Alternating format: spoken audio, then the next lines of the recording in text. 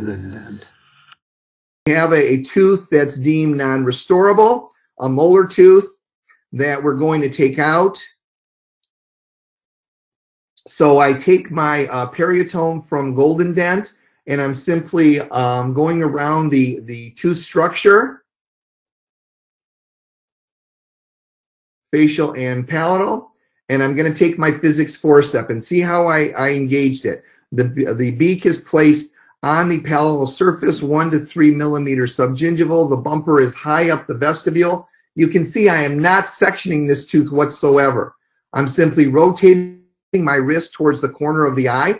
I am not squeezing. I'm actually putting a little tension with my forefinger and elevating up. And that tooth is going to, in about a minute, is going to luxate up and out of the socket. You can see how it's lifting up and out. The instrument is not intended to remove the tooth in total. Rather, it's intended to luxate the tooth. I will then take my tooth delivery instrument, and you can see we took a very difficult tooth out in a very, very short amount of time, very atraumatically to the hard tissue, very atraumatically to the doctor, and very atraumatically to the patient. The patients are amazed on how simple these procedures are. You can see the divergence of the roots, the infection that was created. And we will then use an OsteoGen plug.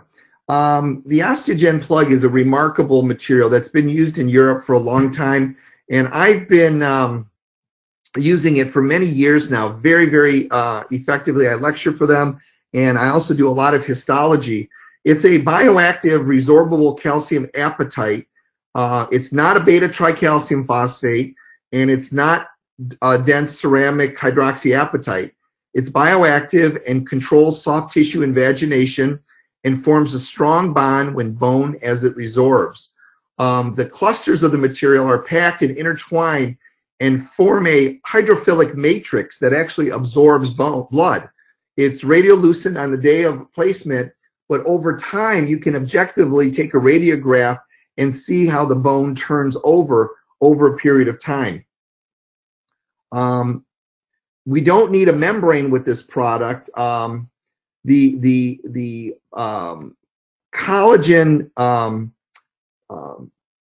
filler, so to speak, contains the graft material, and it's bound so tight that it restricts migration of connective tissue through both physical and a chemical barrier.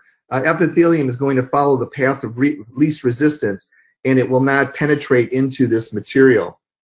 And the OsteoGen is actually, it's a calcium deficient apatite, similar to the mineral in human bone. So it's a very simple procedure, very, very cost effective, and Kurt can explain it to you in a few moments.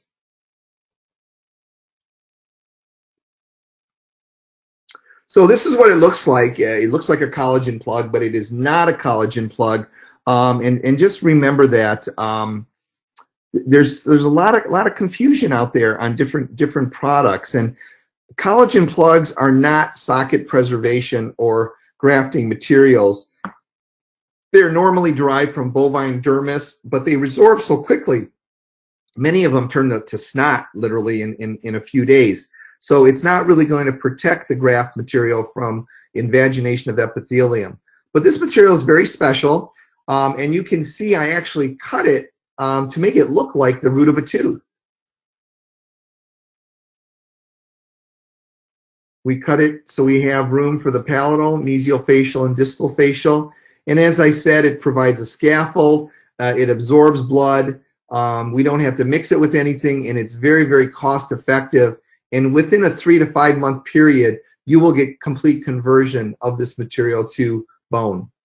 So it's very, very important, though, when we remove the tooth in preparation for socket preservation, that we curette. We want to remove any granulation tissue from the socket. We want to remove any purple blood. We want to remove the lamina dura from the palatal aspect of that socket.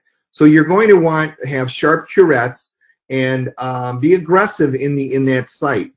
You can see the large granulation tissue cyst that we removed from that site. It was a real mess. Once it's cleaned out, you can see I'm taking my OsteoGen plug that's been trimmed into 3 pieces, and you can see I'm slowly just placing it into the socket, and it's absorbing the blood. Absorbing the blood.